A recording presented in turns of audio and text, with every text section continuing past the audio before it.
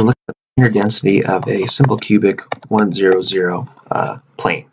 So let's go ahead and draw our structure. Get always drawing these guys.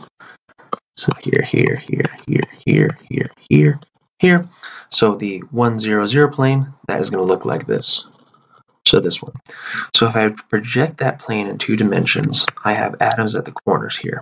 And again, I can draw what is the next plane, the next plane, etc., etc. We've done this before in 2 dimensions.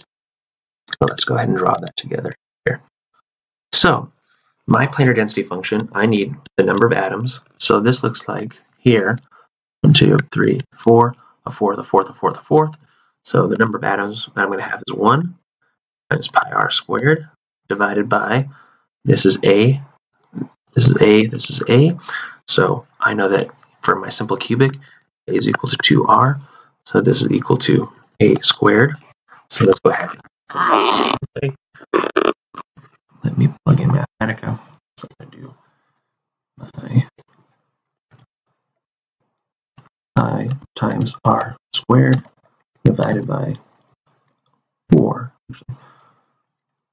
2 times r squared. And I'm going to get this. This is not my magical number of 0.908 or 0.9069 to get my, again, to have it be a close packed plane. So my magic number, I need this to be 0.9069 to be close packed plane.